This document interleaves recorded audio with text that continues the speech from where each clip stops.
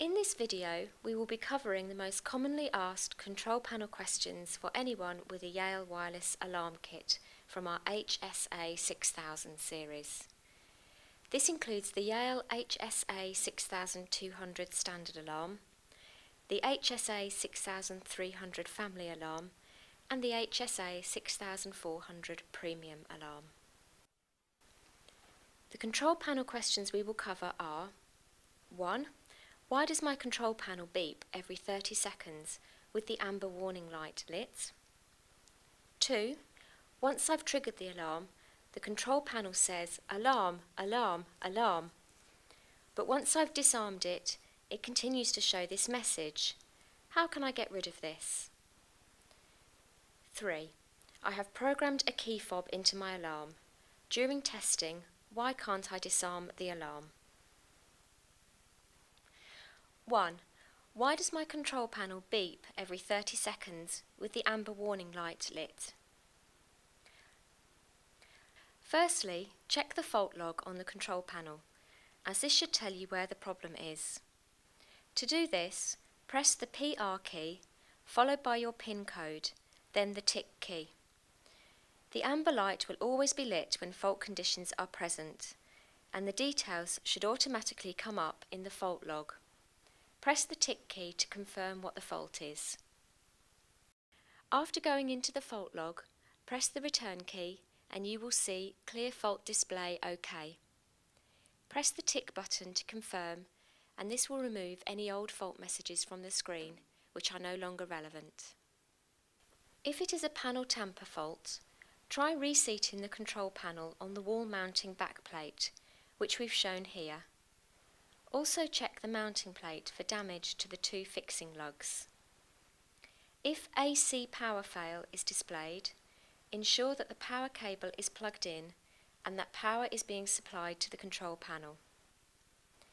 If there is a tamper fault, check all devices are firmly screw mounted and the tamper spring is fully compressed inside the PIR and firmly compressed at the back of the door contact.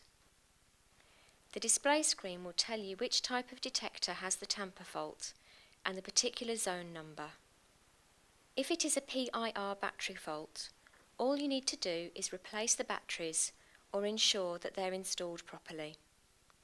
The red light on the face of the PIR will flash on and off for 30 seconds after insertion of new batteries or reseating of the existing ones. If there is more than one fault in the list, scroll down and press the tick key to confirm you have read them. When all faults have been rectified, the amber light will go off. If the amber light is still on, please repeat the previous procedures, as there is still a fault present. 2. Once I've triggered the alarm, the control panel says alarm, alarm, alarm. But once I've disarmed it, it continues to show this message. How can I get rid of this? Once you've disarmed your alarm by entering your PIN, you need to press the tick key within a couple of seconds to confirm you've read the error message and again to get you back to the alarm off home screen. If you don't press the tick key, it will continue showing alarm, alarm, alarm. 3. I have programmed a key fob into my alarm. During testing, why can't I disarm the alarm? You need to fit and program in an entry point detector at your main point of entry and exit to allow the key fob to disarm the system.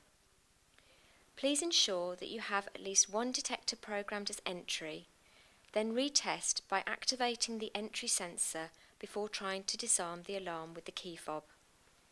The reason the alarm can only be disarmed during this entry period is to prevent unauthorized use of your key fob.